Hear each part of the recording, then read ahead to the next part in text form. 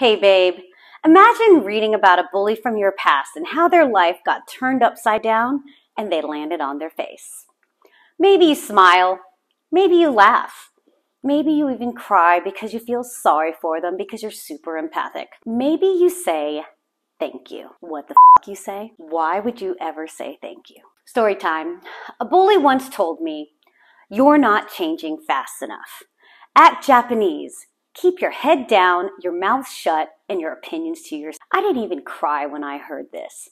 I was so used to not being the Asian everyone expected. All these criticisms built up inside me and started to literally seep out of my skin in boils and sores. Prednisone had nothing on these wounds. So one day, I said, "F this." I began practicing what I preach, leaning in on all the traditions I've learned from and taught over the last few decades to reconnect with my body. There were definitely some life-changing, ecstatic, multi-orgasmic moments along the way, but my journey was a roller coaster of emotions and experiences. Daily practices and doing the gut-wrenching work moved my body through. I now keep my head up, my mouth widely open, and share my opinions freely. I taught my body to trust.